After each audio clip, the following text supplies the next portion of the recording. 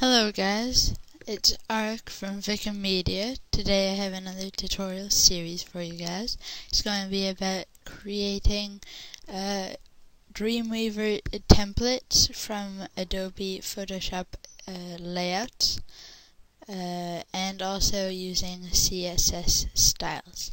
I'm really sorry for not releasing any new videos for the past week, but I've been busy. So if you have watched my previous series, you will have noticed that now I have upgraded to CS4 for these two programs, Photoshop and Dreamweaver. So I'm going to open up Photoshop, here it is, and this layout was created by ShotYouth3.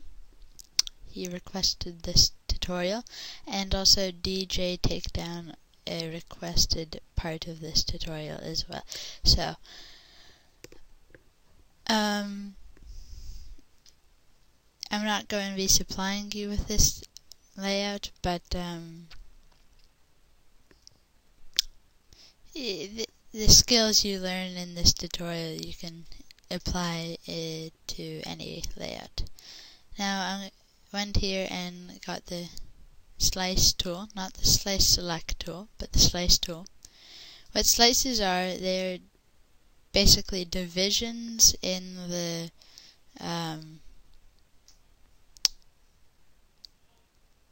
Photoshop image that will be turned into separate pictures for web use.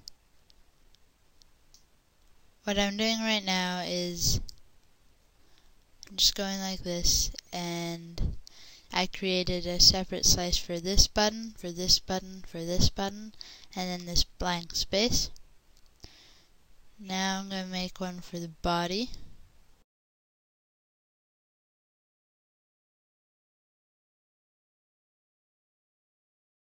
Okay guys, it started working again, and just so I wouldn't bore you, I finished making the slices. Well, not finished all of them, but I did these, so one for each button, and then space filler and this footer. Now what I'm going to do is I'm going to zoom in with Control Plus, and I'm going to make a slice for this form. There we go. I'll move this here. I don't want to contain any of this curve design, because I'm going to blank out this slice. You'll see in a little bit. Okay, so now I'm going to make one for this. Just like that. I'm going to leave this in the main slice, because it's a design aspect, but the submit button, unfortunately, I will have to recreate in Dreamweaver. So there we go, and you'll notice that Photoshop automatically created filling slices, but that's fine, so don't worry about them. Okay, now go to File and Save for Web and Devices. Can't just save it normally. Now you'll notice the colors are paled out. That's because it's not selected. Don't worry about it. See if I just select them all.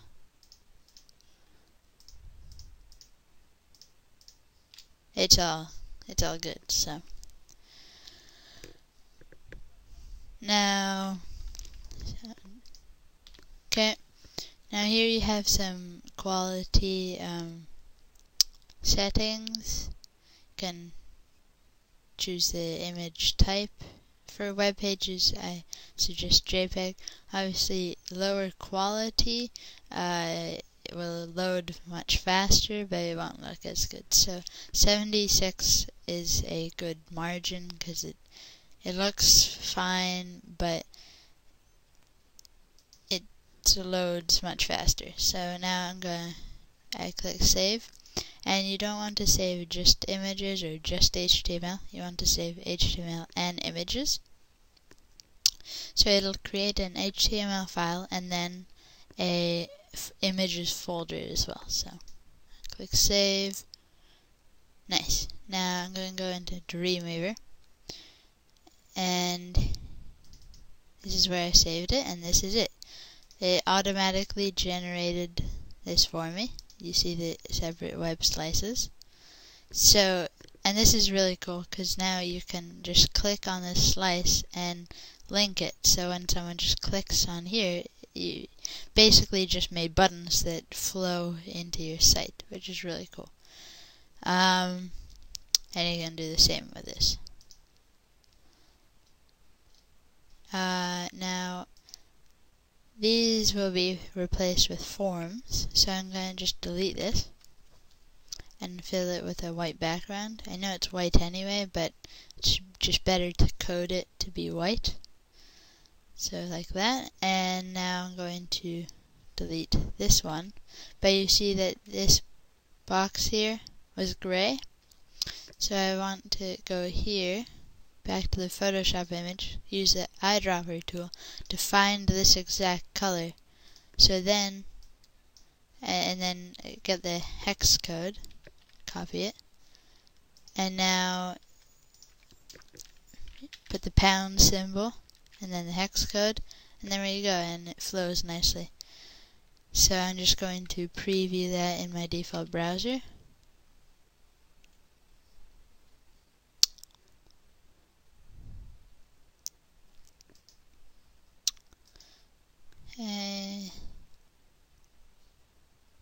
Just have to upload all the files. Okay guys, so this is what the site looks so far. I'll continue this tutorial in the next part of the series.